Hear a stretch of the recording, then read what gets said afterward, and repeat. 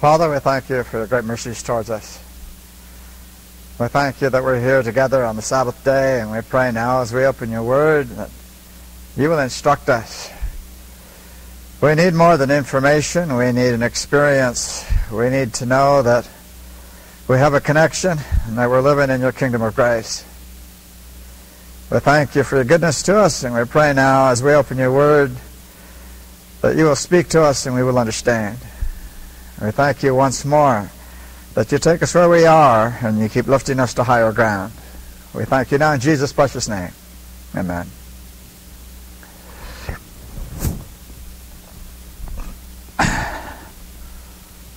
Okay. Have a couple of questions here right away, and I'm glad to see that at the beginning. Before we get into Revelation 18, maybe we'll take a quick peek here.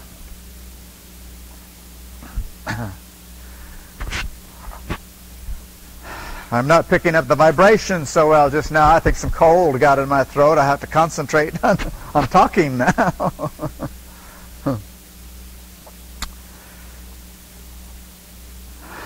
I have heard that we should not reprove sins in others, to love everyone into repentance. In the story of Achan, things are somewhat different. Something about reproof and disfellowship. Okay, concerning reproof and disfellowship. Okay, if I'm understanding the question here, first of all, God is in the business of reproving sins. Okay, that's important in the Scriptures. People would not become converted. They would not be motivated to move forward if these things weren't true. So God is certainly interested in that side of things. The question is, how does God choose to do it? And what is its real function? Why should God reprove sins? I think part of the key was in the very question. Repentance is the whole issue. Repentance is always a gift from God. We never make repentance ourselves. We don't have any equipment to come up with repentance. God does that himself. He gives it to us as a gift. And he has lots of ways of doing that. But that repentance comes when that person is headed towards Christ. It never comes without Christ. It's impossible. So the person has to already have the Spirit working in them to be drawn to Christ so that they can be given repentance. It would be useless for a person to get repentance if they weren't coming towards Christ. Okay? So, that's the first important thing we want to know. Repentance is not something we do. Repentance is what God gives us as a gift. Now, what about the reproving of sins? I'm taking for granted here that we're talking about something happening in the church. That we're not talking about seeing someone out in the street doing something, but something going on in the church. That turns out to be a different setting. For this reason, in the church, we have several kinds of people. Okay? And there's one side of this we have not talked about yet. Justification is available to all human beings.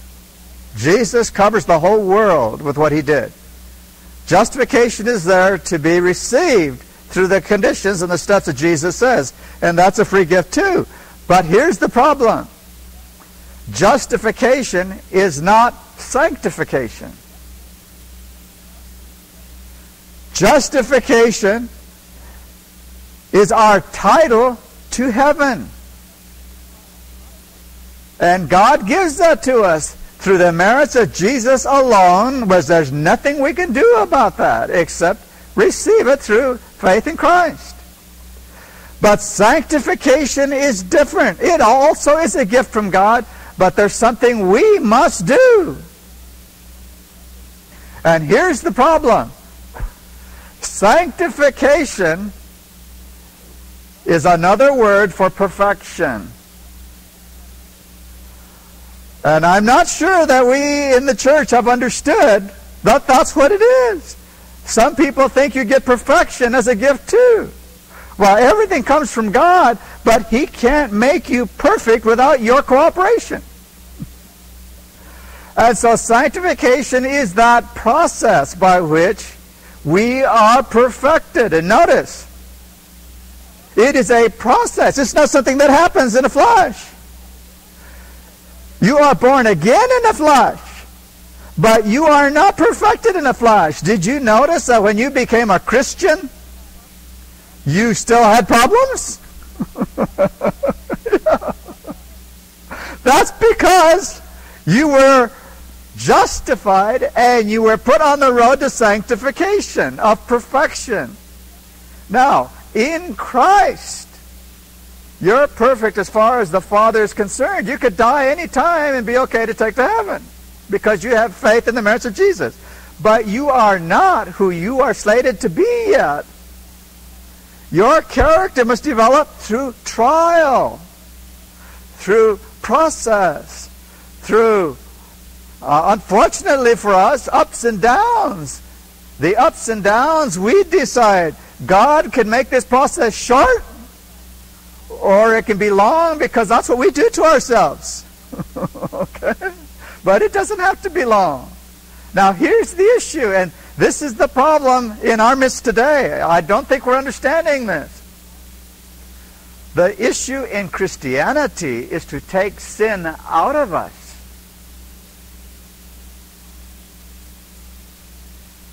And to do it so perfectly that the only thing in that person is love. The love of God. And that love will keep a person from sinning. But most of us don't believe in it. We don't believe that that's what God does to a Christian, is actually take sin out of them so they don't sin. Now, when I say they don't sin, I'm talking about choosing rebellion against God. That's sin. That's transgression of the law. I'm not talking about things we do because we don't know enough. We make mistakes. Okay? And God does not count those as sin. It is sin on an absolute scale, but He's not counting it. It doesn't break anything. That's covered in Christianity. So when we go along, you know, your body can make you make a mistake.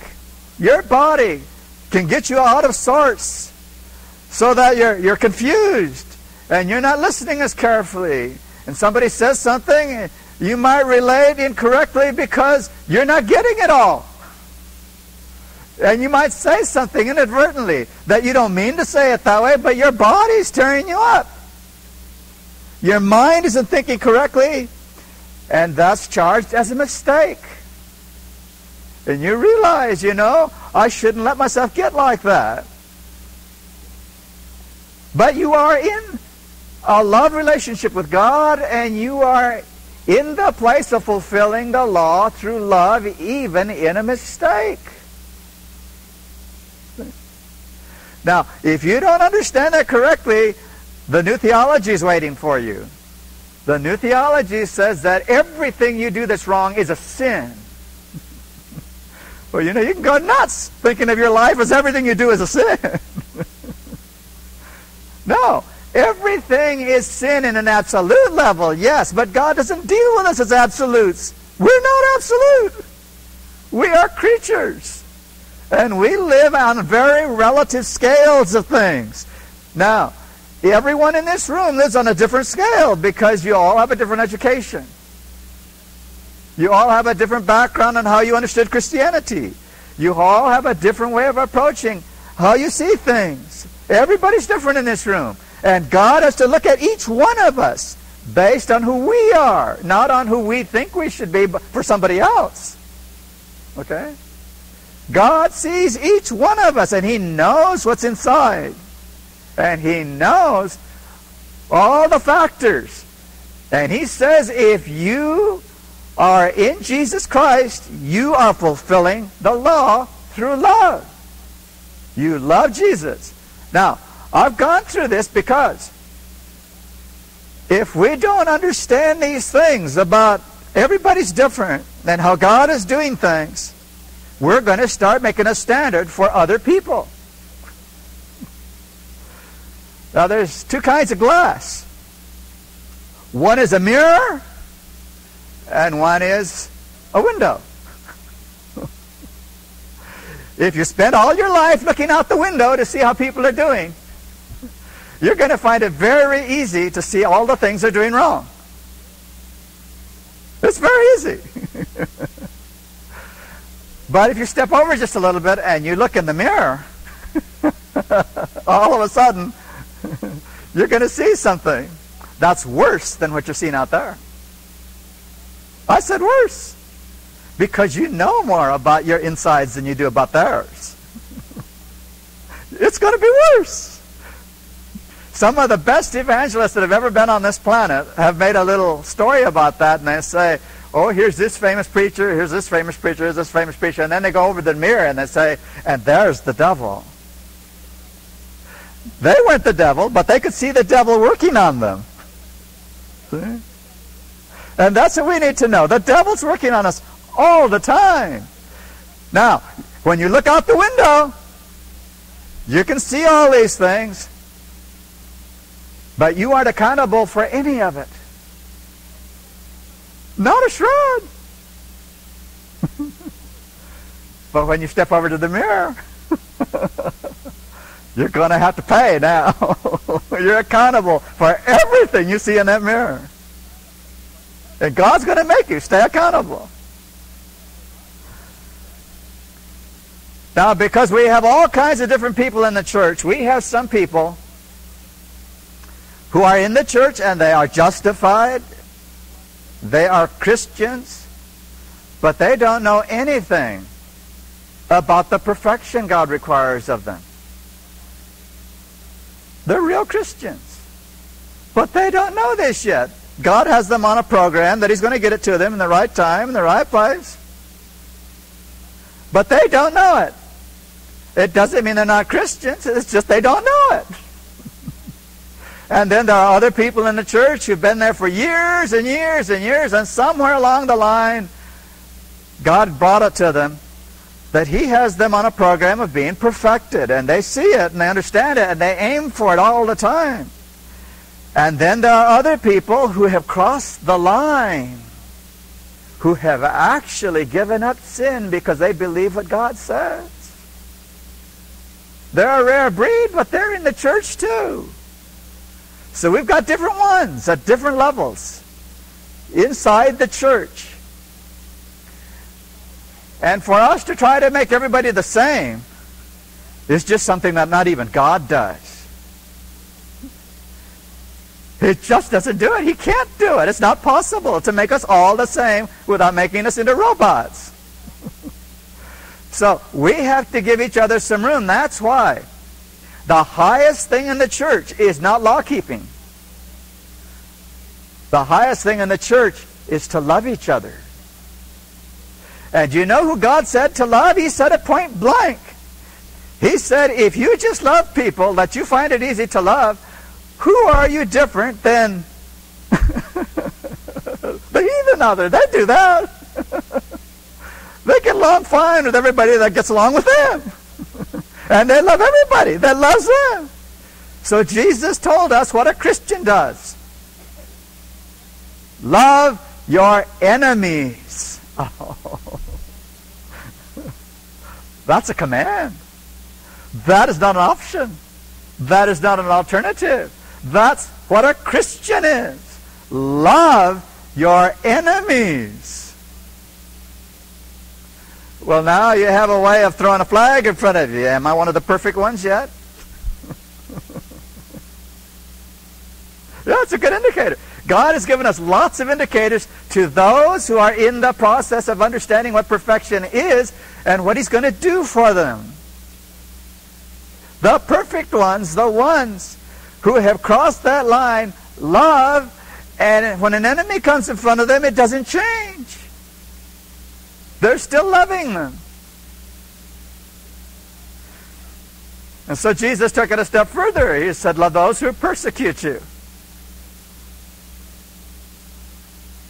Now, Christianity is not about going to church on the seventh day. Love is what it's all about. Real, practical, every day, everywhere. Love. And God says, love is the fulfilling of the law, because you can only live that way if you have Christ living inside of you. That's what Jesus brings. And so perfection is just another word for sanctification, the real thing. Now, when you read the Scriptures, and we may do this sometime in the near future, the Scriptures say that when a person has suffered, when they've been through the process, they cease from sin. It doesn't say they will when Jesus comes back.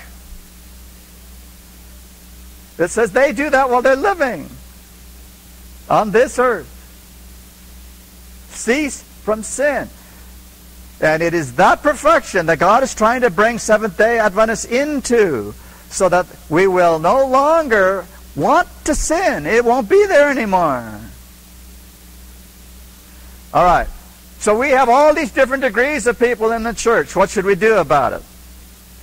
In Christ Object Lessons, page 70, the field, Christ said, is the world, but we must understand this is signifying the church of Christ in the world. So the world in the parable is the church. It says the parable is a description of that which pertains to the kingdom of God, his work of salvation of men, and this work is accomplished through the church. Now please don't throw that sentence away. There are lots of people who think they can do this by themselves. They're going to do it now. No, it says through the church. No independent atoms. Through the church. It says, true, the Holy Spirit has gone out into all the world. Everywhere it is moving upon the hearts of men. But it is in the church that we are to grow and ripen for the garner of God. Grow in the church. You see, if we were already perfect, where's the growing? We are seeking this perfection all the time. But one of the things about the perfection is giving up sin. Okay? We don't move on to perfection if we're going to hold on to sin. We can be justified as sinners. That's the way sinners get to be justified. They're sinners. But sanctification is not holding on to sin. And some of us are clearer on it than others in our understanding. But all of us have to get there before Jesus comes back. He plans to perfect the church. He says he's coming back to a church without spot, without wrinkle, without any problems. All right, so in this church then, it says that he sowed good seed. Well, we know that the church doesn't always have good seed.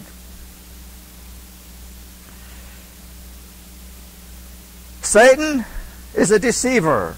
When he sinned in heaven, even the loyal angels did not fully discern his character. This is why God did it not at once destroy Satan. Had he done so, the holy angels would not have perceived the justice and love of God.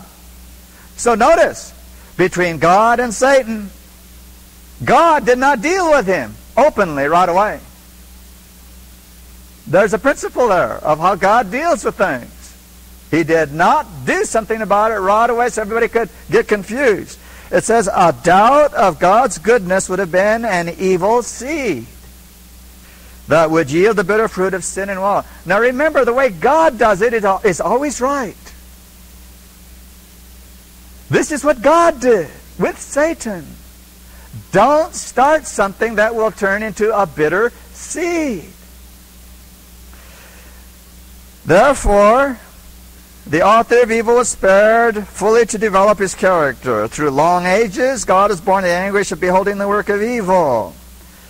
He has given the infinite gift of Calvary rather than leave any to be deceived by the misrepresentations of the wicked one. For the tares could not be plucked up without danger of uprooting the precious grain. Who's the tares here?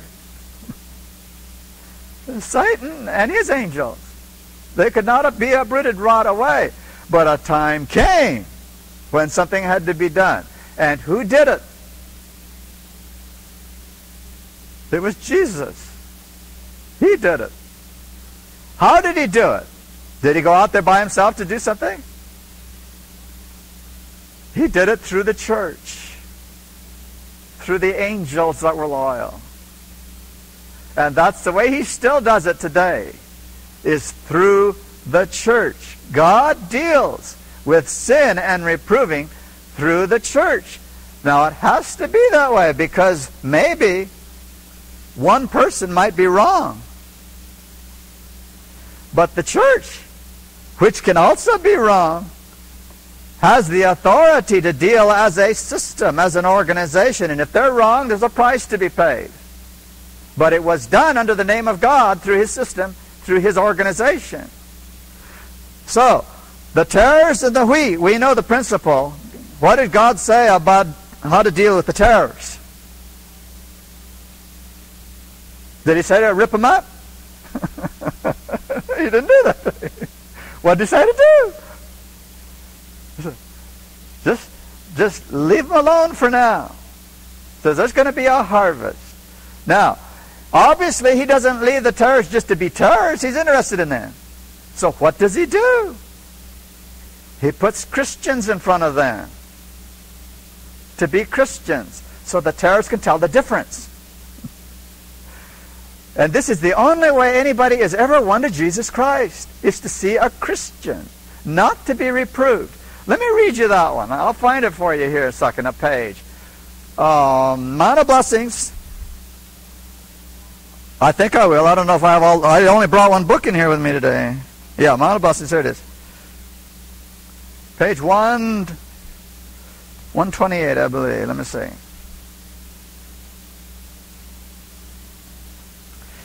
Okay, it starts on 128 and goes over to 129. It says, not until you feel that you could sacrifice your own self-dignity and even lay down your life in order to save an erring brother, have you cast the beam out of your own eyes so that you could be prepared to help your brother.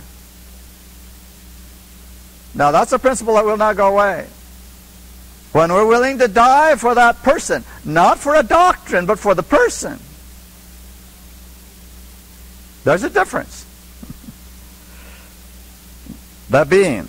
It says, then you can approach him and touch his heart. Where does conversion happen? Yeah, that's the only place it happens, is in the heart. The head doesn't count. It won't do it.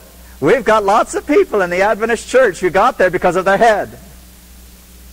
Somebody missed the heart. And that's all that counts with God, is the heart. And so when we, as Christians, approach a person, that's where we're supposed to be aiming, is for their heart. All right, then it says, here's the sentence, no one has ever been reclaimed from a wrong position by censure and reproach. Now, if you ever need to memorize a sentence on this subject, there's the sentence. No one has ever been won by censure or reproach. It has never happened in all history. But what's the rest of the sentence here? But many have thus been driven from Christ and led to seal their hearts against conviction. They're what? The only place that counts. They sealed their hearts.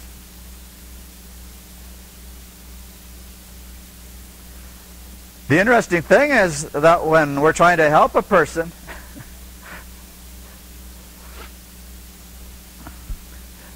we need to back up a little bit and notice something about that person really. They already know they're in trouble. They know they're sinners. And most of the time when a person gets that way in the church, they start blustering. They start doing a lot of interesting things. They turn into jokers.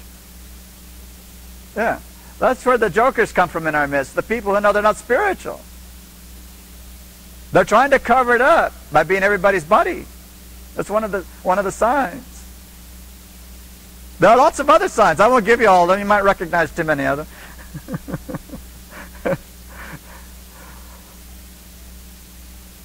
But the hard thing about being a sinner is people usually know it. And we don't help them by telling them we know it too.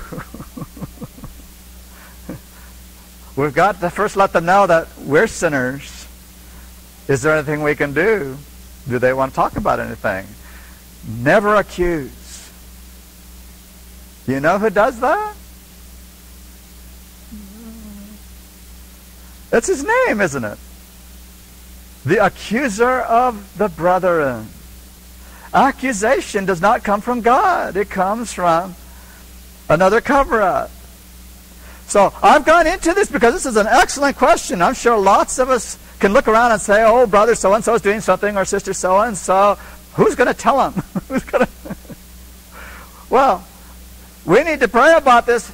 And if God tells us to be the one, then we need to figure out, how would Jesus do this? I can give you some very good examples because I've been there. I've talked to lots of people in my life.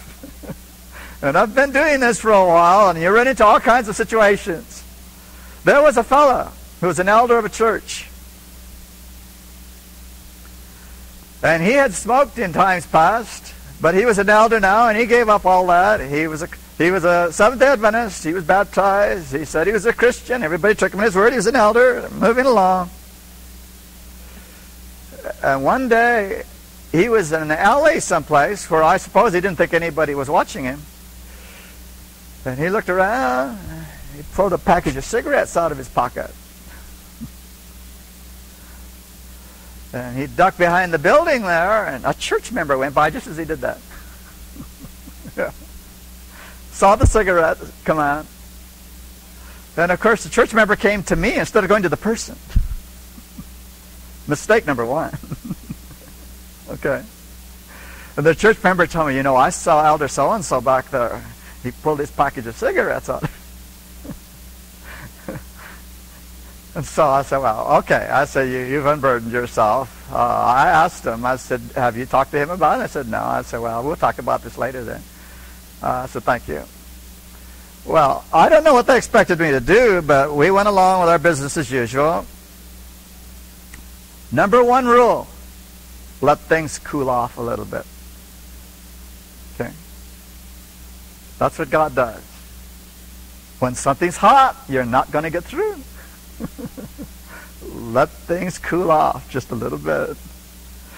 You can see this in Ellen White. If you read the testimonies and the dates, you will find that in the hard ones, she did not write to people the next week.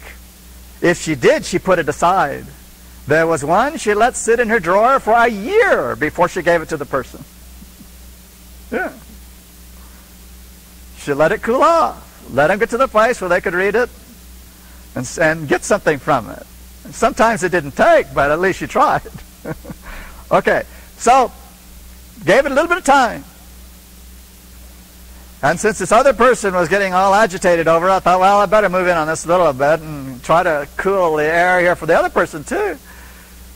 So I asked the elder to come see me, and the elder came in,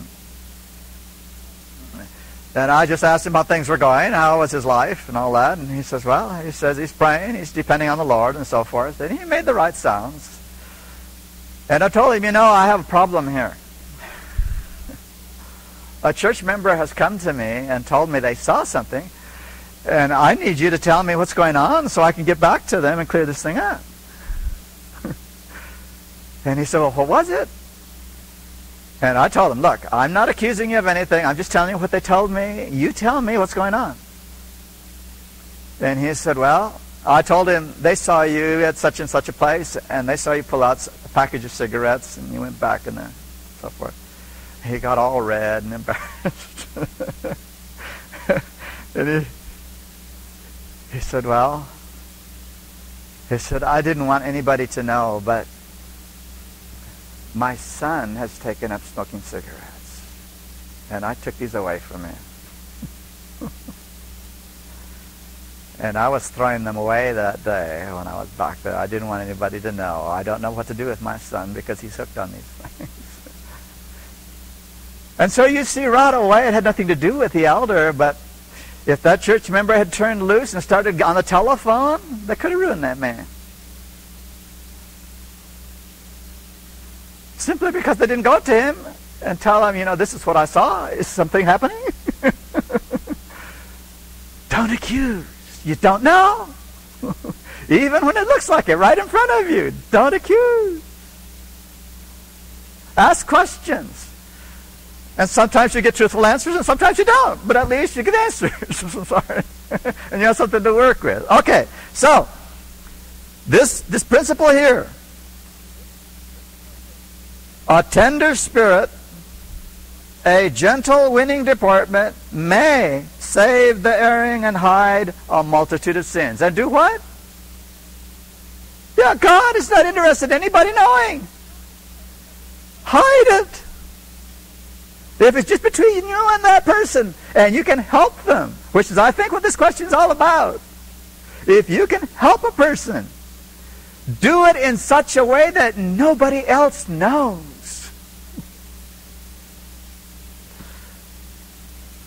You know, we see Jesus doing that with Simon. Simon had been responsible for putting Mary in the position she was in. Yeah, he was the one. He started her off. And of course, when she was touching Jesus' feet, Simon knew who she was because he's the one who did it. And he says he's not a prophet. He would know. He would know he's touching him if he was a prophet. And so here he was talking about Jesus and talking about Mary and forgot all about who he was. But Jesus didn't forget. He knew. What did he do? Did he say, hey, Simon, you're pretty rotten. You're the one that did it. He didn't do that to Simon. He asked Simon a question. Who do you think would have more gratitude for being forgiven? The one that was forgiven this much or for the one that's forgiven this much? And Simon gave the right answer. He could answer good questions. By the time it was over, he knew that Jesus knew. No doubt, Jesus knew. And Jesus did not expose him. Didn't say a word. He just let him know. You can recover. You can recover. And Simon could not believe that he had been treated that way when he had it in his mind to do it to Mary like that. And it won his heart. It's exactly what happened. It got right inside his heart. He said, he can treat me like that. That's what I want to learn. So this is a real challenge, this question. This is real life here, and it's a real practical way of trying to understand who God is and how he does things and how we can learn that because it doesn't come natural. Galatians, the 6th chapter. And I really appreciate this question because it gives us a chance to deal with some real life things here.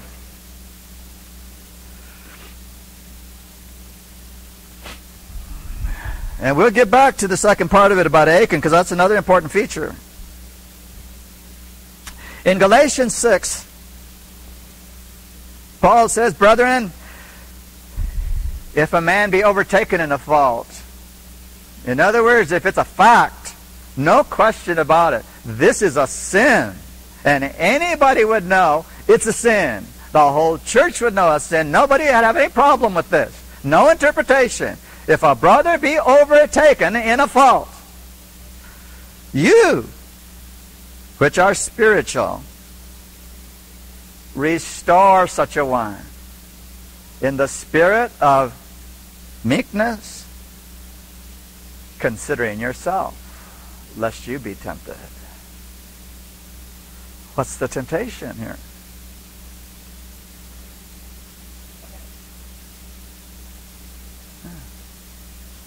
You see, the sin of restoring another person is one of pride. Yeah. Yeah, it's the proud person who will say, I'm more spiritual than you. I have to help you. That's the temptation here. When a person helps another person in humility, saying, I'm the same as you, I'm a sinner too, then everything's okay. But when a person says, hey, I'm in really proper spiritual standing here and you're not, then the problem could be coming up. And Paul saw it. It's a very difficult thing. He says, watch out lest you be tempted in the process here. And then he says, bear one another's burdens. In other words, get in there with the person. Hold it up with them. Be one with them. Not a judge, but a person who's going to lift it with them. Bear the burden with them. And so fulfill the law of Christ. What's the law of Christ? It's love. Love is the fulfilling of the law. You get in there with the person and you help them. You put your arm around them. You say, hey, I'm with you. Let's go. Let's do it. Let's pray. Whatever it takes. You've become part of it with them. You are fulfilling the law of love. It says, but if any man think himself to be something, he's going to know there'd be a big shot when he's nothing. So he deceives himself. But let every man prove his own work. And then shall he have rejoicing himself alone and not another. Every man shall bear his own burden. And then he goes on. Verse 7, it says, be not deceived, God is not mocked. Whatsoever a man sows, that shall he also reap. Now, we may miss the meaning of that. But in Romans, Paul says it plainer. With the judgment that you mete out, you will be judged. In other words, the standard I'm holding you to is the one God is going to hold me to in exactly the same way. The way I judge you is the way it's going to happen when my name comes up. God's going to say, I'm going to judge you under the same standards that you used on other people. And you know what? I try not to do that. It's there. We have to fight it. But I try not to do it because I surely don't want to be judged based on my understandings. I don't want to ever see that. I want God to step in with everything He knows and judge me His way. And I have to leave it there. It's the safest place to be. So remember Galatians 6, Christ Object Lessons 71 and 72. And that will help. Mount of Blessings, page 128 for your notes. Powerful pages, 128, 129. Now the second part of this question, I won't spend as much time, but it talks about Achan here. Now something happened in the camp with Israel. And I think this is another part of the question here that we need to understand in terms of church.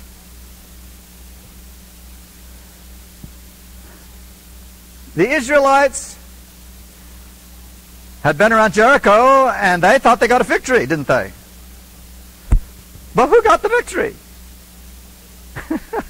They didn't do anything but walk around the place. They didn't pick up a rock. They didn't throw a spear.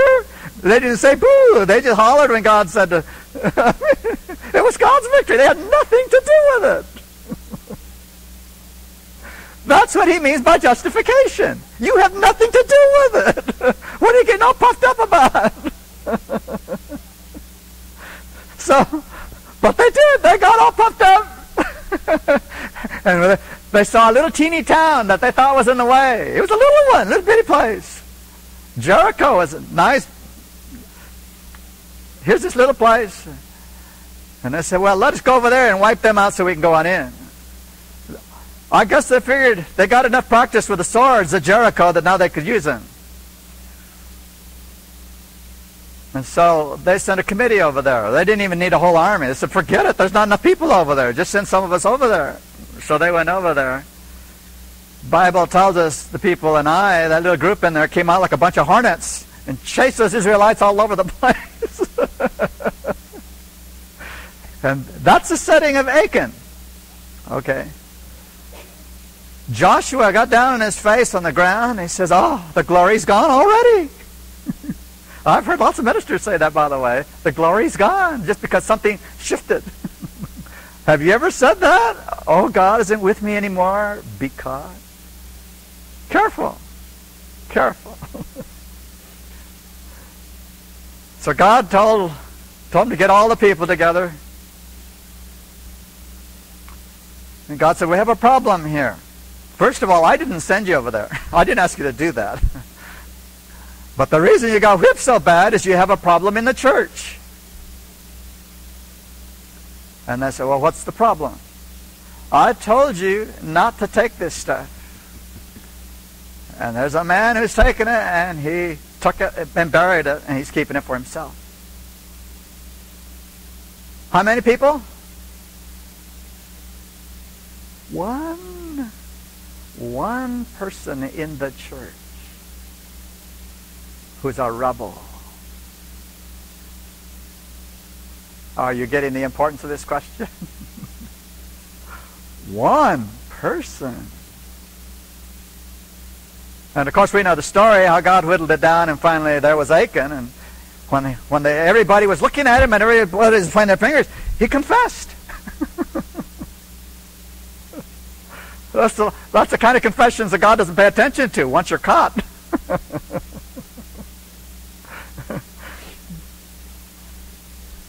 But the problem here is that Achan was a member of the church, and God said, I will not bless the church while he's in it.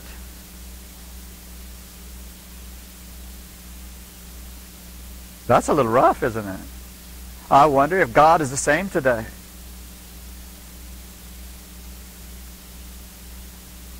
I wonder how many Achans we have today. I don't think it's one anymore. God said, don't do this. Are there any people in the church doing it anyhow?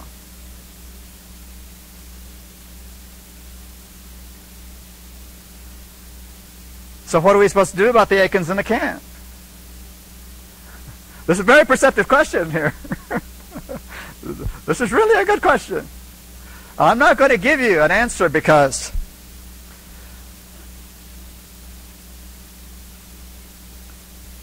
we don't have the equipment to go Achan hunting anymore. We've lost it.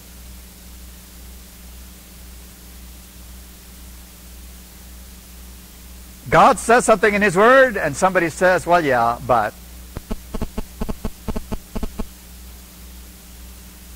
A person who says, yeah, but, is not an Achan finder. No equipment today. We have Achans in some very interesting places, which makes it even tougher. But you know, I read something this morning. I was reading through Wesley's works. And I read some of the things he said about perfection. Beautiful things. He really had an understanding.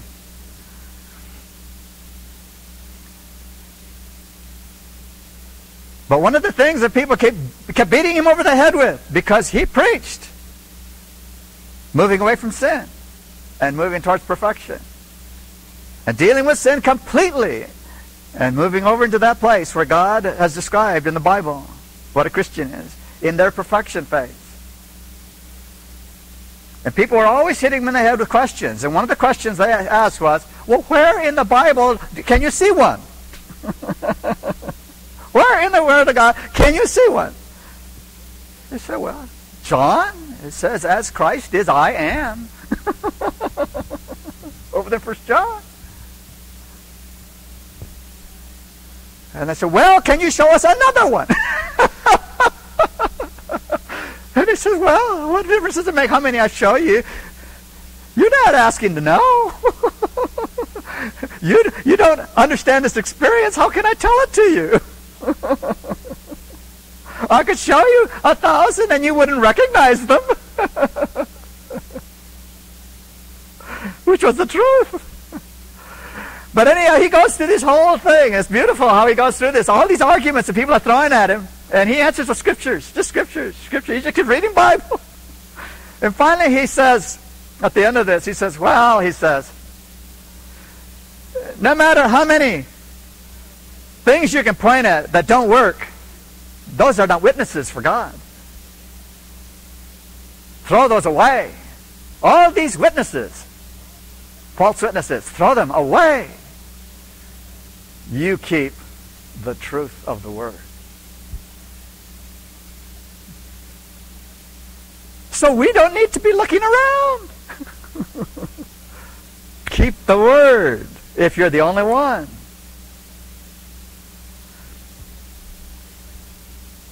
So we can't go Achan hunting anymore, I don't believe. It's too late. God's going to have to take care of the Achans himself, his way. Ellen White warned us we'd come to this time. She says there would be those that if you do say something, real Christianity is persecuted everywhere where there's somebody else. Always.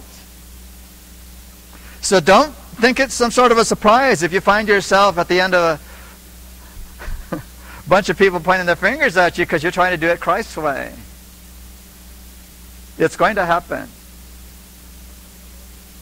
Okay, maybe that's enough on this question. There's a lot more here. These are tremendous thoughts. But let's deal with these things in the way the Bible deals with them and the way the Spirit of Prophecy tells us. It's a little more clear in the Spirit of Prophecy, but let's get over there and let's study these things. Another one. So far, you've given us two different meanings to Revelation 17 about the beast, the position of rise, and the power of women. Are there more? Well, I'm sure there are, but I don't know them all. And I'm just concerned about the features of it that deal with our message to the world. You see, part of our message is the second angel's message. Babylon is fallen. And it's a hard part to give because you have to label churches for what they are. They're in apostasy. And that's not the first part of what we talked about to people about. We must deal with Jesus and salvation, all of that, personal relationship. But we cannot leave out the part about the false churches because that's part of the third angel's message.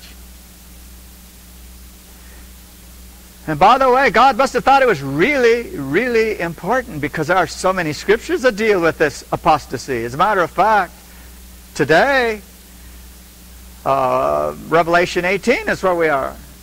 And the entire 18th chapter is about how he's going to deal with Babylon in the actual judgment, the execution of the judgment. So I won't get into any more identifications of of women there for now. We may come back to some of these things. All right, let's go back now to Revelation 18 and let's pick up some things.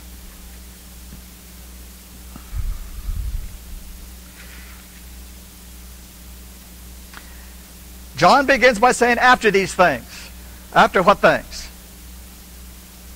Well, after what he saw in Revelation 17, which was a lot of stuff.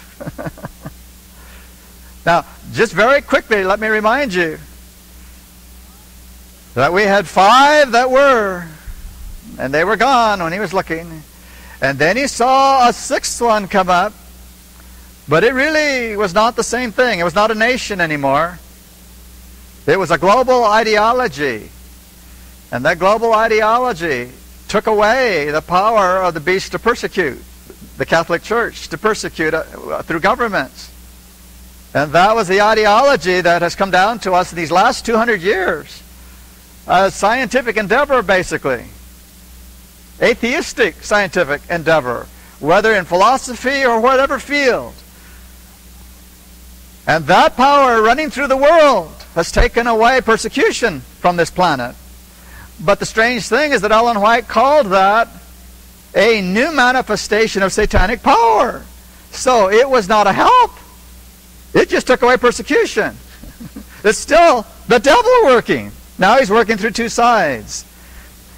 And Babylon, we saw, consisted not only of the Catholic Church, but it was the daughters, and it was a global system then. And we see that even atheism is going to join that Babylonian system. That's what chapter 18 is about. So let's look now. It says, I saw another angel come down from heaven, having great power, and the earth was lightened with his glory. And he cried mightily with a strong voice, saying, Babylon the great is fallen, and has become the habitation of devils, and the hold of every foul spirit, and the cage of every unclean and hateful bird. Well, this is an Eastern way of doing things, laying on more and more symbols, and we see them packed on here. Foul spirit, cage of every unclean and hateful bird. That's pretty bad sounding. But notice what it says here. This angel message with a strong voice saying, with a loud voice saying, Babylon the Great is fallen. So we have a loud cry here. And part of that loud cry is about Babylon is fallen. In early writings, page 85, it says, while the work of salvation is closing, trouble will be coming on the earth, and the nations will be angry, yet held in check so as not to prevent the work of the third angel. At that time, the latter rain, or refreshing from the presence of the Lord, will come to give power to the loud voice of the third angel, and prepare the saints to stand in the period when the 7 last plagues shall be poured out. So, Revelation 18 is not sequential. It doesn't come after Revelation 17, particularly in all the places. Some of these things fit in between. But the point here is that the loud cry will be given. And you'll notice in the Bible that it said what the loud cry is about. Babylon is fallen. So I think we need to brush up on our Babylon a little bit so we know what to tell people. Why it's fallen, what happened. That's part of our message. The latter rain, Testimonies to Ministers 506. The latter rain, falling near the close of the season, ripens the grain and prepares it for the sickle. The ripening of the grain represents the completion of the work of God's grace in the soul. By the power of the Holy Spirit, the moral image of God is to be perfected in the character. We are to be wholly transformed into the likeness of Christ. Did you see what that little sentence just said? We are to be perfected. If we don't believe in perfection God's way, how are we going to do that? When he says we are to cease to sin, that's what he means. Now, we didn't do it the day we were baptized. But somewhere along the line we've got to get the idea that's where he has us aimed. That we're not done until he can get this in us. Okay? Now, because it didn't happen on the first day, a lot of people get discouraged. And they say, well, I guess it didn't work. Well, they're misunderstanding what God does. We are Christians through the merits of Jesus alone. We live every day through his power and through his merits alone. But that merit is doing something in us. As we surrender to it, as we grow, as we develop, we are changing. Something is really happening. It's real. She said something else just in passing here. She said something about the completion of the work of God's grace in the soul. Don't let these words go by. What does completion mean?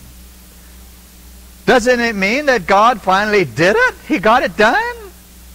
What did he get done? What was grace for?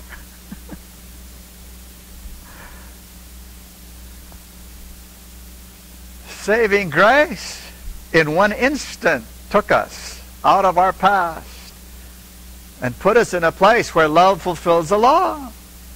All of our works become the works of Jesus Christ in us and through us. Even our mistakes are covered.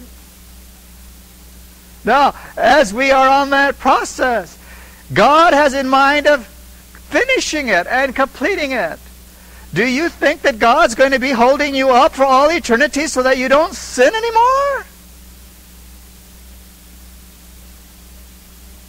Is God holding up the holy angels by grace so that they don't sin?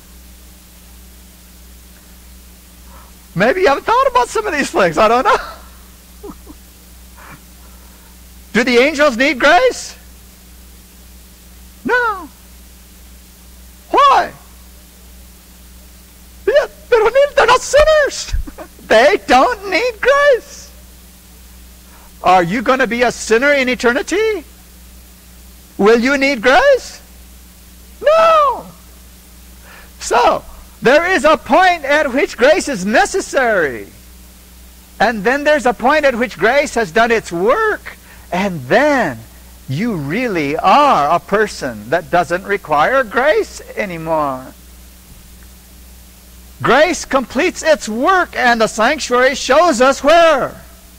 When a person goes through the sanctuary, goes through all the steps they're going through, entrances and entrances. There are 5 pillars here, and there are 4 here into the sanctuary, the holy places. 5 stands for grace. A person becomes a Christian out here, but this is where they live by faith as a Christian. In here they eat the bread of life. That's where the table of showbread is. They have the lampstand, the light. They are the light of the world. And the incense in here, their prayer life, the connection with God through Christ, all of that's in the holy place. That's where a Christian lives by faith. That's their experience. So it's all through grace. Those 5 pillars, through grace. But when they finally get into the most holy place, it's because grace has completed its work.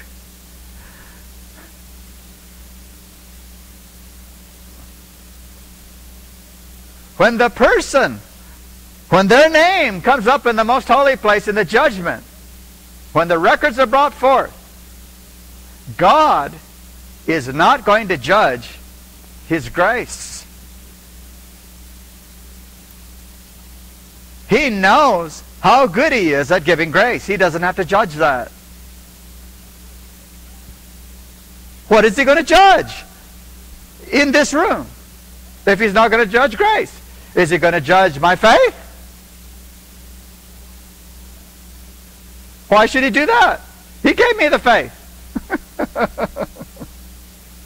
He doesn't have to judge my faith either. There's not a word in the Bible that says on the day of judgment God is going to judge my faith. I never found that word. Ever.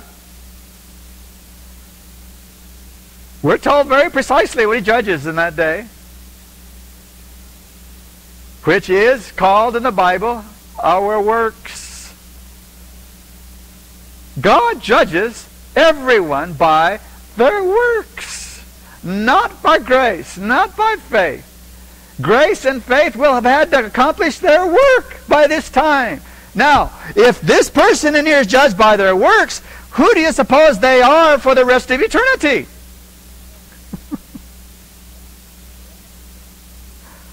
They have been sealed, and it can never be changed again. They are righteous. They really are righteous. It's not a pretend righteousness. It's not an imputed righteousness anymore only. It is a righteousness they really possess. It is a righteousness they really own. They are holy children of God now because He's brought them all the way through the redemption process. They really are holy.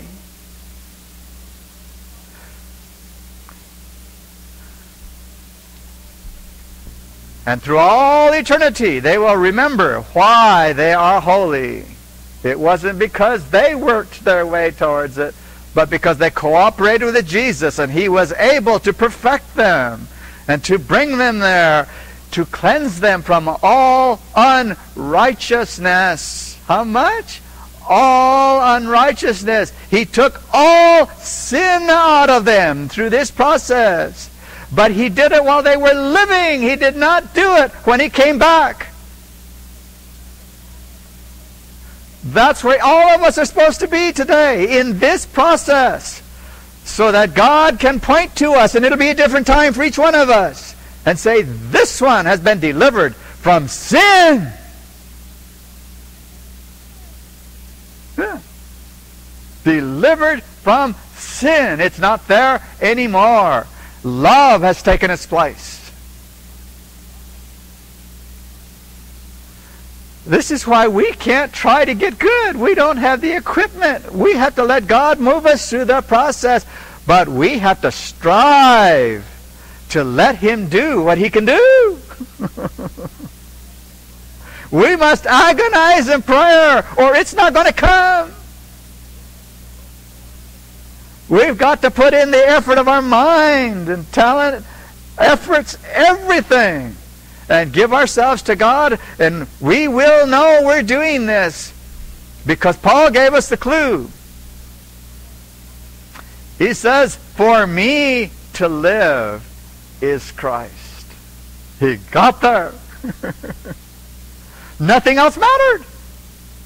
Yes, he needed to do things to maintain himself, and he worked to help other people. He supported several ministers, and he wouldn't take any money for himself.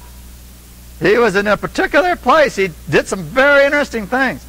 But he got to the place where he could say, and knew it was the truth, for me to live is Christ. Period. And then he said, as another way of understanding this, he said, I have learned to be content wherever I am. I've been rich, I've been poor. I've been lifted up and I've been put down. It says, I've learned to be content. Yeah. When you read your Bibles, read them for the clues. That's Christians talking in there. And they're trying to tell us what it really is. It's for us the same way it is for them. Okay. So grace then, in just this one little sentence, it flies by real fast. God has in mind that grace will complete its work in us, and we will be perfected in our character. Perfected. Now, that doesn't mean we will be static. We'll still be learning things of Christ for all eternity. But our character has been formed. It is a holy character then.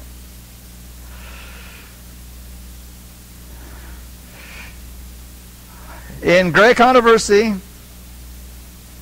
page 611, the angel who unites the proclamation of the third angel's message is to lighten the whole earth with his glory. A work of worldwide extent and unwanted power is here foretold. Worldwide. Why does it have to be worldwide? The apostasy is worldwide. That ideology is worldwide. The beast powers, the things that are being described as symbols again, those are worldwide powers now.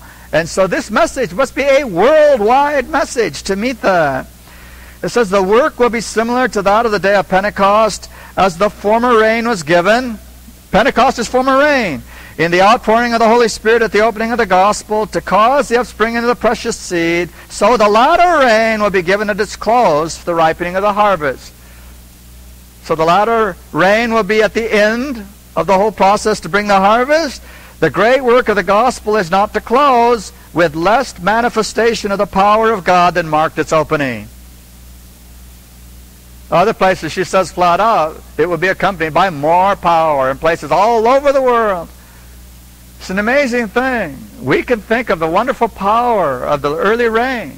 We can read about it as history. But God has told us He's going to do it again, only it's going to be more powerful this time around.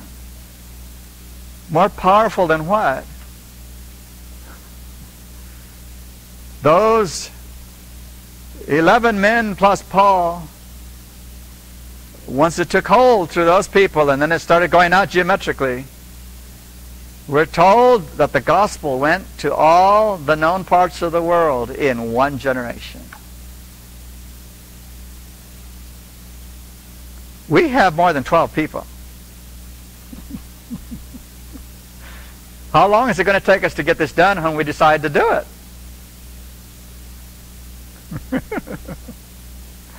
It's not going to take any time at all.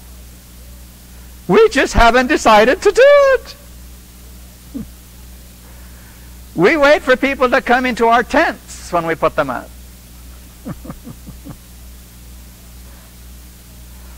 You know, I really haven't seen one of those in the Bible yet. I think it's a good idea to put up a tent every now and then, but that shouldn't be the only thing we do. We all have neighbors. We should every day be thinking, of some influence to put in the neighborhood, even if it's just to think about it, do you know that those people will catch it?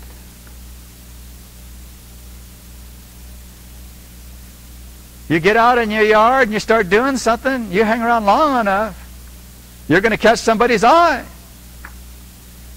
And give them your Christian eye. Yeah. Something will happen. Just a little conversation, but it'll be enough.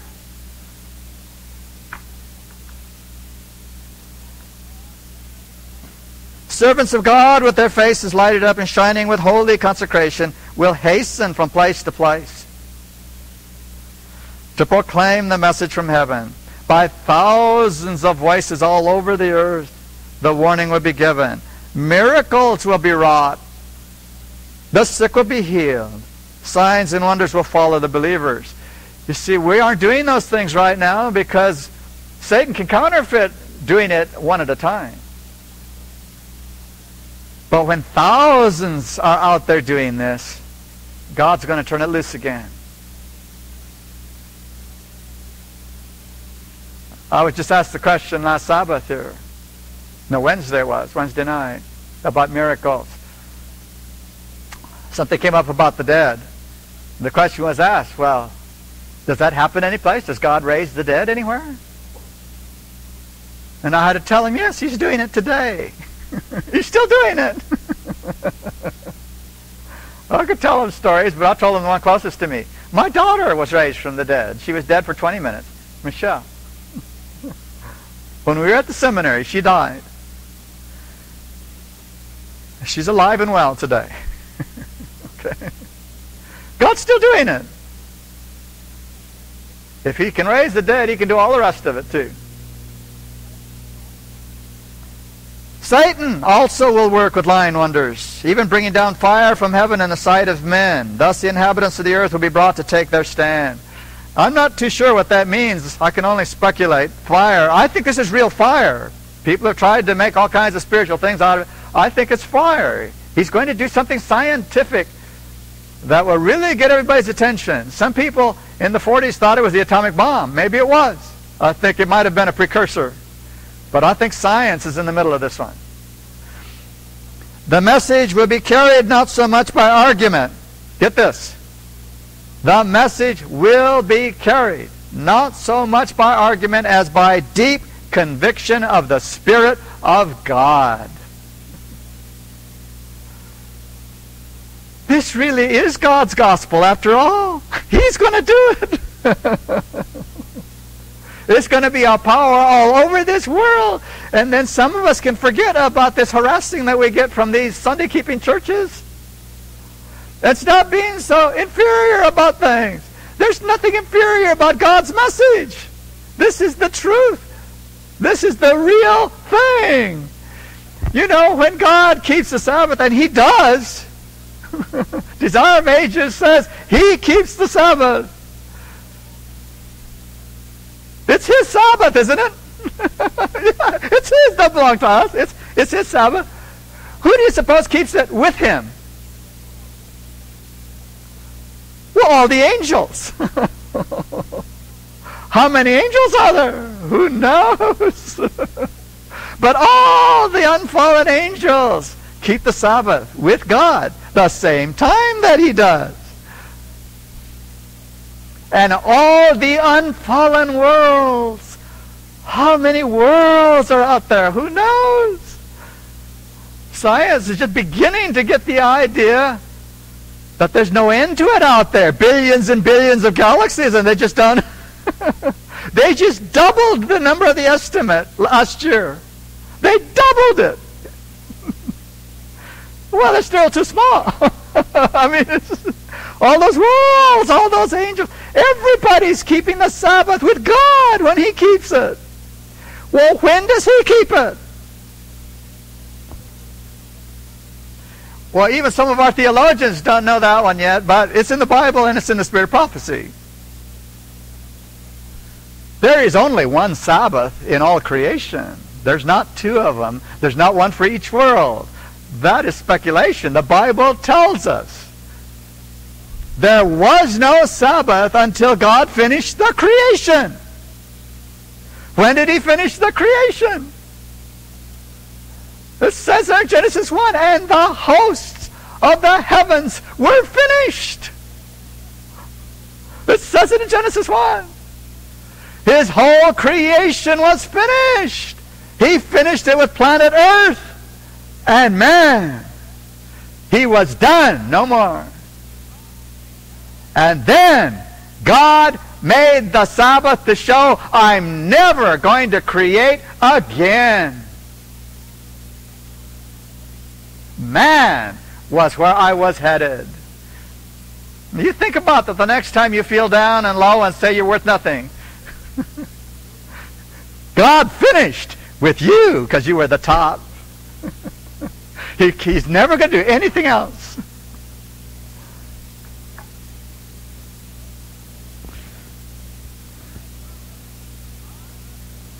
So, God keeps the Sabbath on the Sabbath. And He told us when the Sabbath is. It's the seventh day of earth time. Isn't it interesting? Those Renaissance people back there were right. The earth is the center of the universe. God's time. And do you know what? He's going to put the earth at the center of the universe when it's all done. That's what that big earthquake is all about. He's going to knock it out of its orbit, and it's going to go flying. And when it stops, it's going to be at headquarters.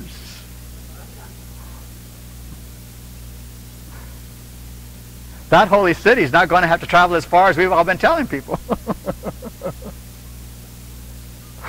Yeah, God has a plan. It's right there in the book if we'll look at it.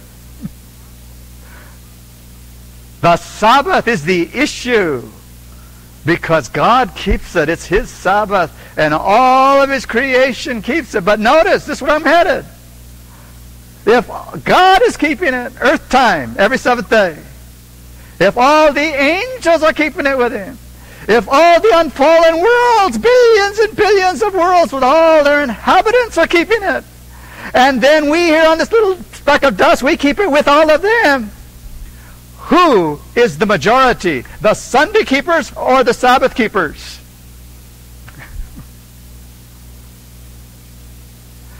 There's no reason for a Seventh-day Adventist to hang down their head when there's a bunch of Sunday keepers saying, hey, we keep the Lord's Day, and you people don't know what you're talking about. Wait a minute, we're with God. We have a work to do for these people who don't understand the Bible, so they can get in there too. You know, the Sunday keepers who have died through all the years past faithfully, they don't know it yet, but they're going to be Sabbath keepers when they get to heaven. That's what Isaiah says, isn't it? Isaiah 66. All flesh will come to worship before me from one new moon to one, from Sabbath to Sabbath. And Jesus will have to explain to them why they're keeping Saturday instead of Sunday. That'll be a pretty good Sabbath school lesson when he gives that one. By the river of life, we're told. He's going to do that. He will teach the Sunday keepers why they're keeping Sabbath.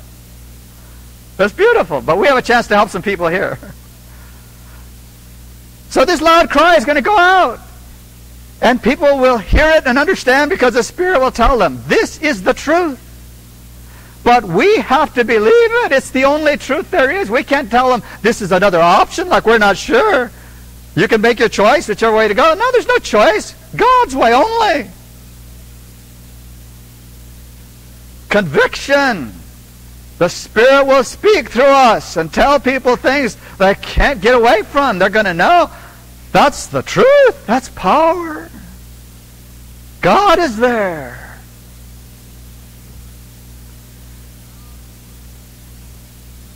Now, the rays of light penetrate everywhere. The truth is seen in its clearness, and the honest children of God sever the bands that have held them. Family connections, church relations are powerless to stay them now. Truth is more precious than all besides. Notwithstanding the agencies combined against the truth, a large number take their stand upon the Lord's side. This is the truth. This is going to happen. She's told us someplace else. The judges, when they hear Seventh-day Adventists brought to court because they're breaking the law by keeping the Sabbath holy, judges will listen. And they'll take in the testimony and they'll see that conviction. And she says they will stand up and get away from the bench and come down and stand with the people. They're done being judges. Tremendous. Senators will hear this for the first time in Washington. Adventists will be dragged in front of them to talk and say, why the law this and why the law that? And senators will take their position based on that also.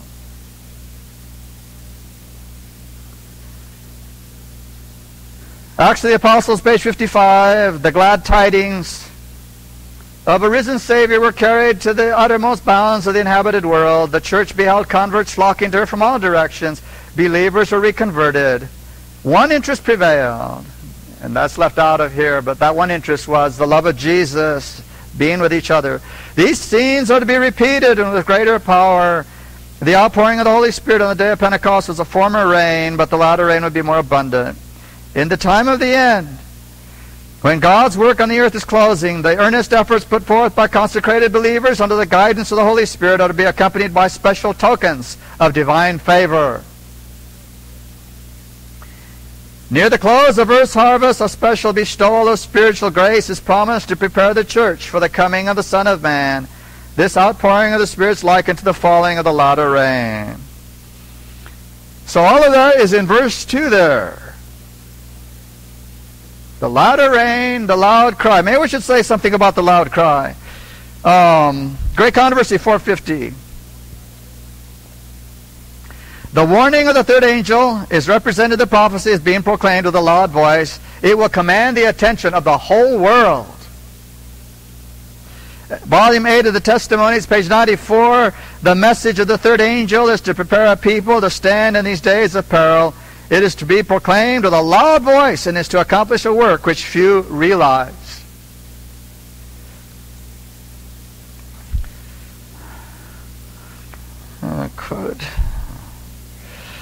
Okay, volume 5 of the Testimonies, 383. The message loses none of its force in the angel's onward flight, for John sees it increasing in strength and power until the whole earth is lightened with its glory. Soon it will go with a loud voice, and the earth will be lightened with its glory. Are we preparing for this great outpouring of the Spirit of God? So we need to prepare. I won't read it to you now, but you might, for your notes, take down Early Writings 71. Read that page carefully, the whole page. That page always speaks to me. Early Writings, page 71.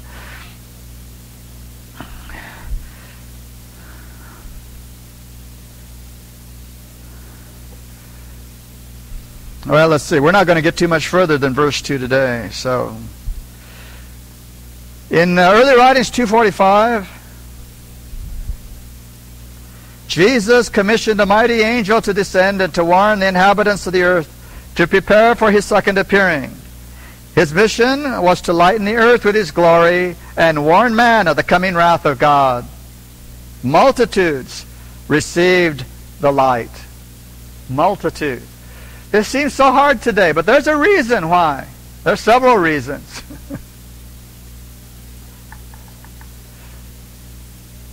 We have not understood unity yet because of this love thing.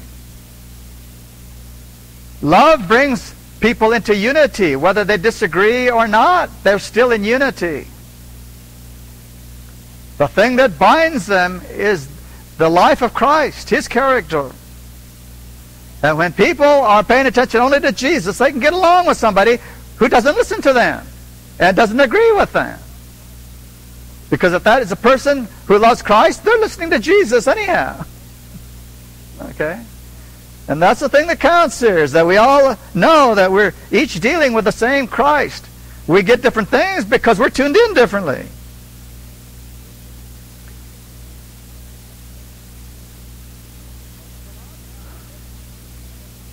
But when the loud cry is given, there will be one group giving it, and the other group won't even know it's happening. All in the same place. Isn't that interesting? Yeah. There will be a third group who will see it as fanaticism.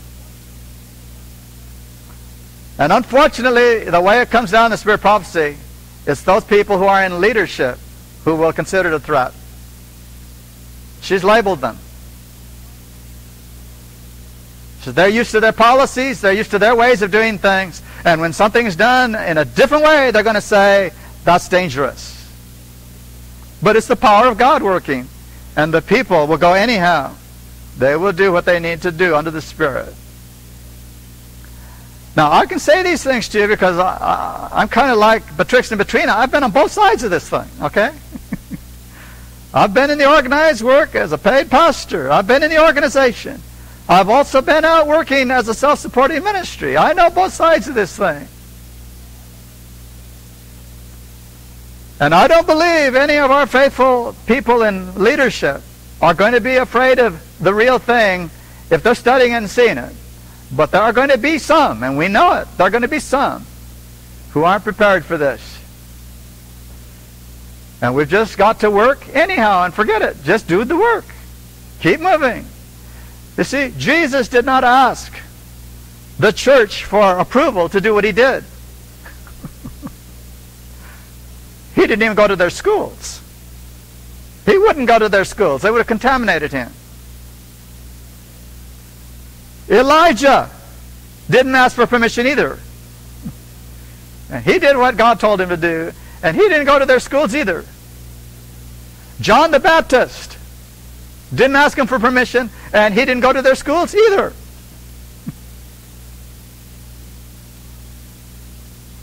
These are three very powerful individuals we're talking about here, who all did it the same way. God was their instructor. Now, in church membership, we are subject to each other. But when it comes to the conscience, we better have a direct connection. And we listen to that direct connection. And it's not going to tell you to separate from your brethren. It's not going to do that. Okay? It's going to tell you how to get along better. You're going to have to give up certain things to keep marching together. But none of it in conscience. Your conscience will stay intact.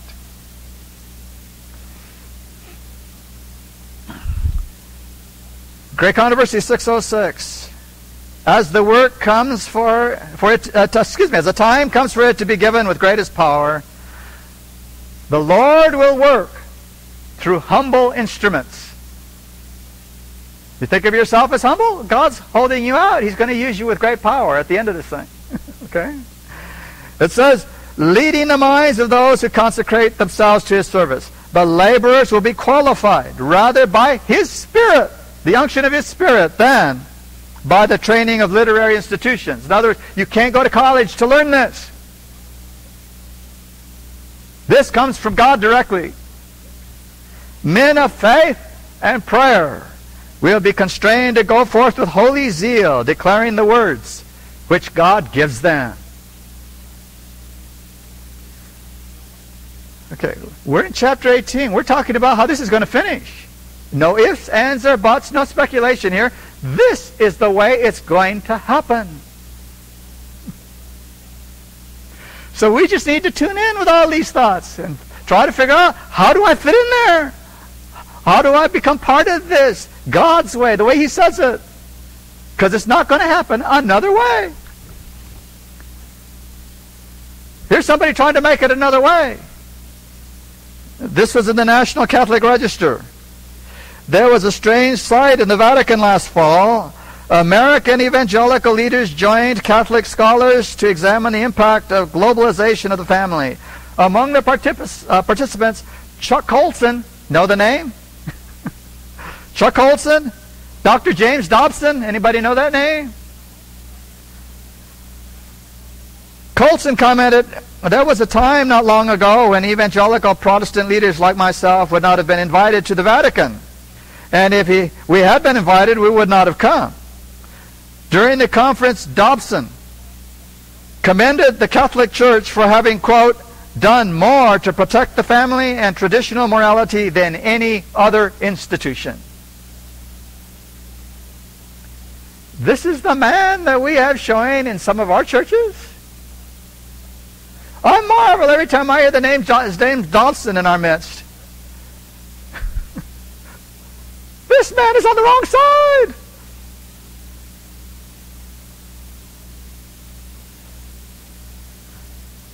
But this kind of stuff is hitting the papers all the time. We need to wake up and see this is happening. These people are lining up with the Vatican. Exactly like is in these books. I've never seen these books say anything wrong yet. I've looked and looked and looked, and every time it comes out exactly the way we were told.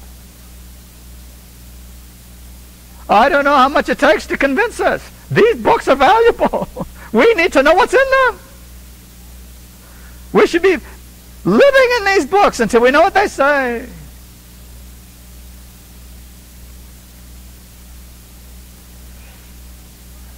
I'm not going to say too much today about this, but I still have not got the courage up to talk about the thing. Television. I'll just give you a clue.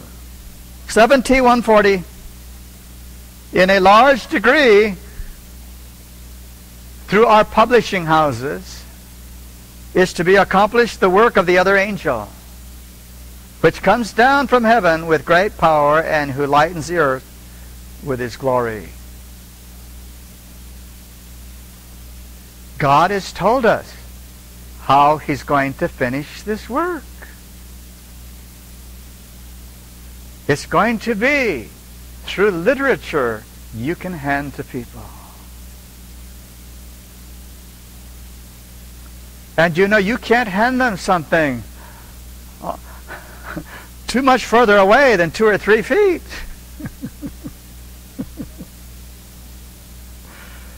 God's going to finish this work on a personal level the same way he started it. He's not going to finish this on television. He's not going to do it. And when we start talking about this, I'm going to try to give you a demonstration, biblically and spirit prophecy, as well as some good science, why it can't be done on television.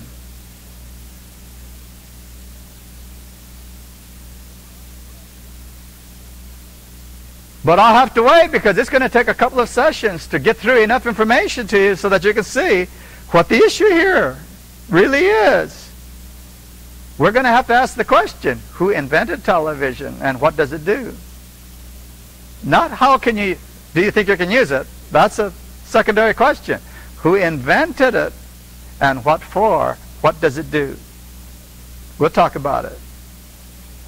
Okay, I've got to finish one section here today.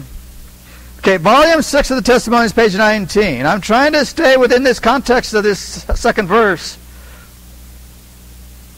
The message of Christ's righteousness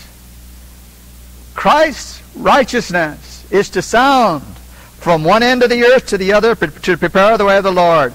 This is the glory of God which closes the work of the third angel. So what is it we are to do out there when we're talking to people? Our message has one basic foundation: the righteousness of Christ. Everything we talk about must have in it the righteousness of Christ. Jeremiah tells us that's what God's people will know. Christ, my righteousness. I say it that way because in the Bible it says Christ, our righteousness, and that was talking about the people. But in Ellen White's discussion of these things, I've noticed she changes the word. We are to say, Christ, my righteousness. My righteousness. I don't have to think about my righteousness. He'll work that out. He is my righteousness. That's all I need to know. If I have his righteousness, I don't have any other need. No other need. I have everything. Colossians, the first chapter, says that we are complete in Christ.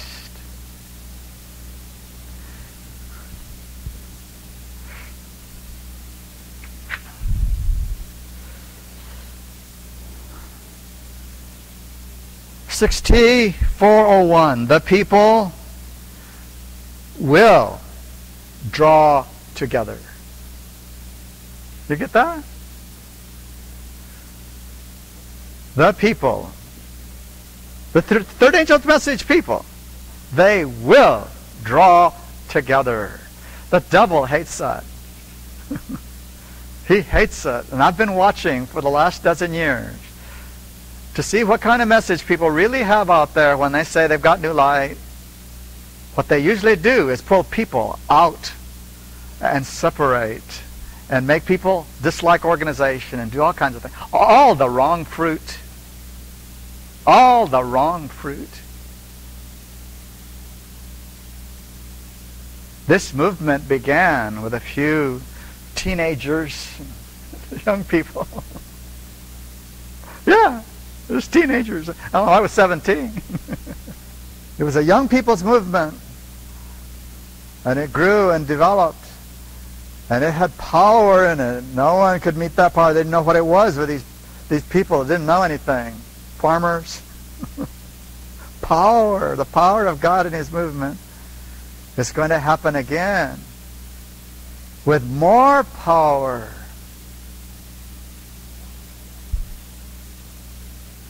When they first started, everybody was together. Everything they did together. It was just a small group of them. But then as it got bigger, some of the loonies came in. Yeah, anytime God does something, here they come. From someplace. The fanatics. They start rolling around on the floors. They start doing all kinds of weird things. Some people said, oh, I'm the new prophet. McGuire. All kinds of strange history back then. The devil hit this church. But the real ones kept moving through.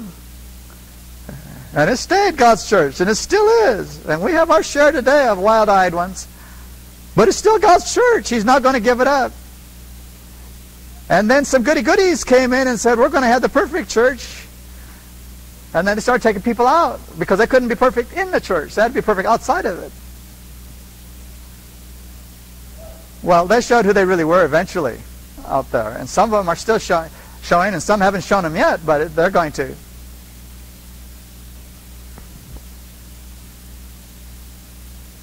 In 1913, Ellen White sent a message to the General Conference. She was too sick to go anymore.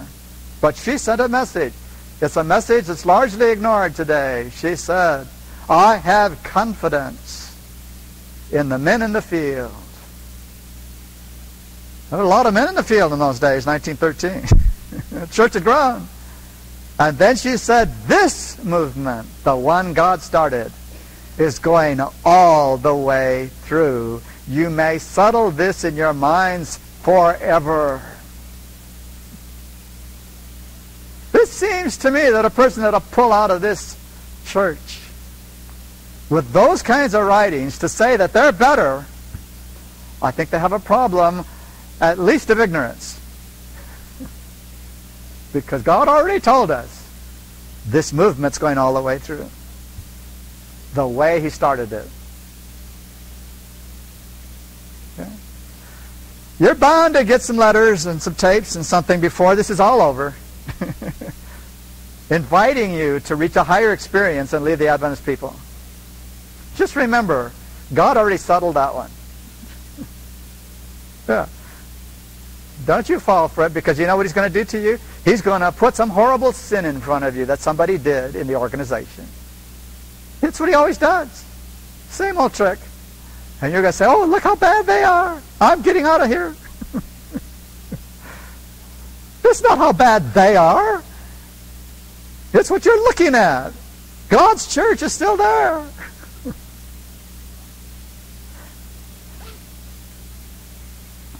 Read the books. It's all in there. We'll be kept from so much problem if we just see what God already told us. He's warned us about everything that's coming.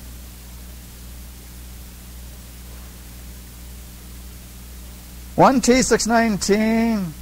If God's people make no efforts on their part, but they wait, for the refreshing to come upon them and remove their wrongs, to correct their errors. If they depend upon that to cleanse them from filthiness of the flesh and spirit, and fit them to engage in the loud cry of the third angel, they will be found wanting.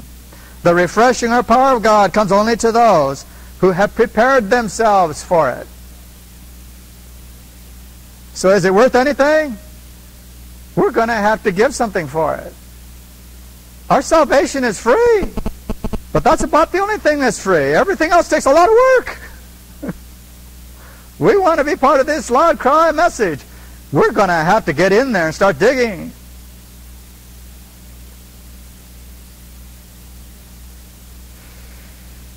Early Writings 277. The message of the fall of Babylon as given by the second angel is repeated. That's the one we just read here, verse 2, with the additional mention of the corruptions which have been entering the churches since 1844. The work of this angel comes in at the right time to join in the last great work of the third angel's message as it swells to a loud cry. So there are two things going on. The righteousness of Christ is being put in front of the people, and at the same time, the corruption of the churches. That they're not really teaching the righteousness of Christ at all. They're teaching a false gospel. So this is what we need to prepare for. It's not going to be easy to talk to people at both sides at the same time. We want to, part of this question I think was alluding to it, we want to do what we think is just love. But God's love is a real love. It's a love that involves justice also, not just mercy. We've got to warn the people that God is serious, that He's particular, that He has made a solution to sin. That involves law keeping. And if people do not want to keep the law of God, they're going to end up with a big problem. No one's going to be saved that's rebelling against God's Spirit. And God's Spirit has never taught anybody to break God's law. He has never done that.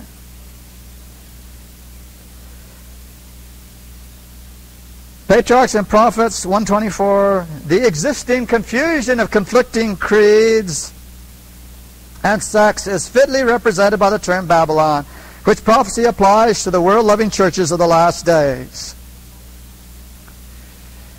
Okay, verse 3, chapter 18, for all nations have drunk of the wine of the wrath of her fornication, and the kings of the earth have committed fornication with her, and the merchants of the earth are waxed rich to the abundance of her delicacies. There are two interpretations to that verse today, and I'm not sure that both of them may not be correct. One of them is that the merchants that go out are those who go out to teach these false doctrines from all these churches, and they go all over the world. But the other is that these merchants are actual merchants involved with the stock market, all this stuff, this commerce of the world, and they will back the Catholic Church first and then the Protestant churches in their move. And I think probably both of these have an aspect to this. We're just going to have to wait and see. But it says definitely that there are merchants. There's somebody going out there as frontmen doing the work. It talks about the abundance of her delicacies. All we'll say about this, it just says that they have learned to live luxuriously. The Catholic Church and the Protestants. So they're living high on the hog, as they say. All right, verse 4. After this, then, it says, I heard another voice from heaven saying, come out of her, my people. Come out of this confusion. Come out of this false doctrine. Come out of this worldliness. Come out of the luxury. Come out of all these things. Come out of everything that really has no place in Christianity. Come out of Babylon. But notice what it says, my people. That to me is a beautiful little clause there, my people. God has people in all of the churches, honest, real Christians, and they just don't know the issues yet. But I know, according to this verse, when it comes to them, they will leave that apostasy. They'll see it, and they'll go across. And they'll be satisfied to be in God's movement doing what He says for this time on earth. One time I remember way back at the seminary, it flashes me, a young man. He really impressed me. He was such a clean-cut looking individual. I mean, he just looked like the ideal young man. He had a good mind. He had a tremendous spirit. And it turned out he was a Christian. Okay? And I was working as an orderly, and he came there for a little while to work as an orderly too at the hospital. And we got to talking a little bit, and I realized he was a Christian, so we started talking. And as time went on, an opportunity came to talk about the law of God after we both realized that we were talking Christ and everything was okay. We understood justification and the way the gospel works. And then I asked him about the law of God, and he was right there. He says, oh yeah, the law of God is important and all that. And he said all the right things. He just didn't know about the Sabbath. And so once we talked about the law for a while, and obedience, and loyalty to God and all that, what redemption does, then one day we were sitting talking, I asked him if he would read the fourth commandment to me.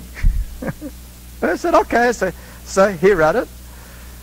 And I said, what do you think about that? He says, oh yeah. He says, that's binding commandment on Christians. I said, well, I believe so too. I said, what do you think that says? He said, oh, we have to honor God here by keeping the Lord's Day. And I looked at him, and that gave me my opening, and we started talking. I asked him where it said the Lord's Day, and so he flipped over to Revelation, and I asked him what that meant. And then once we went through that, I asked him, do you know of any other place? Of course, there isn't. There's no other place in the whole Bible that uses that term, Lord's Day. And he started thinking about it. And he says, well, what are you saying? I said, does one verse that really doesn't say that make Sunday the Lord's Day? He said, well, that's what I've been taught. That's what I believe. That's what everybody I know says. I'm going to go to a seminary. He was going to be a minister, he said that. And he said, and that's what they teach at the seminary. He said, what else could it mean? So we spent a couple times together going through the Bible and different things. And you know, at the end of the third time, I guess it was, he looked at me, and it just such an innocent, honest face. He looked at me and said, you know, I've never heard this before. I've never seen this before. He says, if this is the Word of God, this is what I want. And you know, what we just read here says, there are multitudes waiting out there like that for God to give them another word. And they will step out gladly because they know it's His voice. We don't need to be concerned about everybody in the world fighting us over this. There are people who want to know. They will love it when it comes across. The reason, basically today, why God is not allowing it to happen like that is because we don't have unity with one another, by and large. And Ellen White tells us we would confuse them. Yeah. They know about Christian love wherever they are. That's what they hear. And the least they would expect to come into God's true church with His true message, with His true people, would be to be dropped into that atmosphere of heavenly love between the brotherhood. Yeah. Don't you think they deserve that? Sure.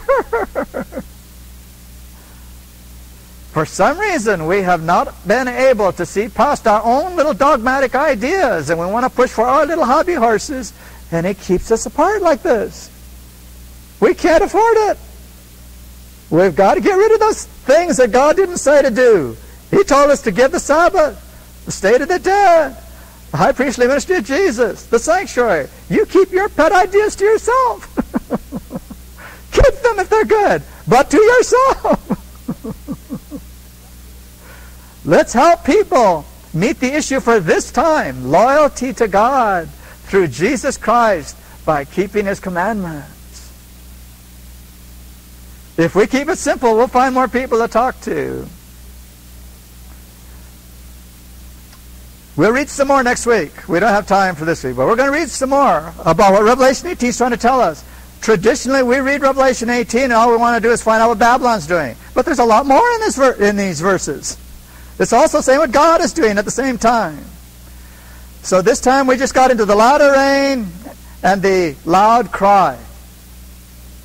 We'll say a little bit more about that next time, and then we'll start working our way through the chapters to talk about the wine that's made the world drunk, according to this 18th chapter. Okay, are there any last-minute questions here?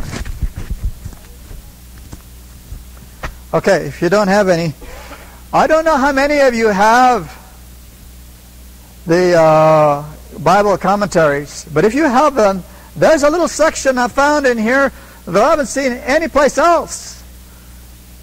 In the middle here, under Revelation 18, at the back of it, they've listed the New Testament texts, and then they've put the Old Testament texts that say the same thing for the entire chapter.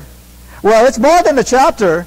It's for the entire section of 17, 18, 13, anything that has to do with Babylon. They have put the Old Testament text down. They go down with them. And you might want to look at that sometime, because it'll show you who Babylon was and why God used all those scriptures to say what it is again in the future. I'm on page 868 in volume 7. Yeah. You might find that interesting to see the scriptures. You might even put together a little Bible study for yourself. So when you talk to people, you can show that God said Babylon back here, and He's saying it again in modern times.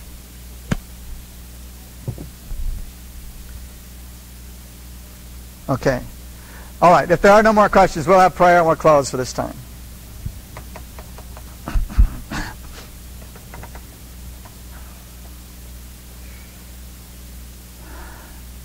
Father, we thank you for your word. We thank you for the spirit of prophecy, that we can see things are happening in our time just the way we were told. We're so thankful that you have called us. Each one of us here has heard your voice. We have responded according to the measure of our capacities. We're still moving with you. Put it in our heart to desire that perfection of character that you've promised. Help us to realize that when you say something, it's what you mean. You have never said something that you didn't mean to do. You have placed it in your word that you mean for us to cease sin. You must have had a way of doing it in us. You would never tell us to do something we can't do. Help us to see that we need to invest time. We need to invest prayer. We need to study your word. We need to hear your voice. We need to have that connection. It needs to become the most vital thing we know. Help us, Lord, to sense that it takes more than just a casual look every now and then. Our whole life is involved. We thank you that you never blame us for anything. You know who we are, but we know too that if a desire comes in our life to have what you have for us, that if we grow cold, you're going to change events for us to get our attention. And if you have to get us the hard way, you're going to do that too. You're not going to let us go without a fight. We thank you. We pray for the blessings in Jesus. Help us, Lord, to know we're moving towards that time when you really are preparing a people to give the loud cry. We're coming into that time when the world must be warned. Help us to see we've got to be a certain way with you, or our knees are going to buckle at the wrong time. Help us, Lord. Help us sense that we're not here for ourselves, that we're here to help someone else along the way. We thank you that you've already made provision for us in Jesus' precious name.